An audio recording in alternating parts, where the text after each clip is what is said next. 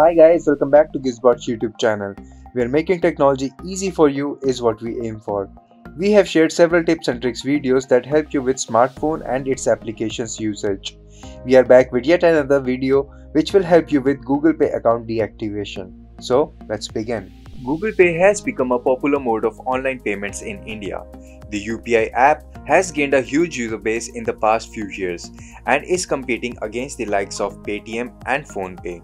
The app offers rewards and cashback on transactions, which is one of the reasons for its popularity amongst the masses.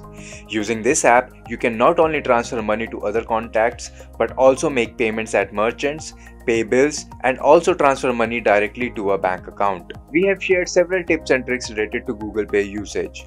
If in case you don't want to use the application and want to deactivate your account, then the following steps are what you need to follow. Have a look. Before we guide you with the steps to deactivate the Google Pay account, we would like to add that you can also uninstall the app manually if it isn't in use. You can head to the Google Play Store to uninstall it directly. Besides, once the app is uninstalled, your bank accounts registered will also be deactivated. This keeps your account security intact. But if you want to deactivate the account altogether, here's what you need to do. You don't need to visit any specific website to deactivate your Google Pay account.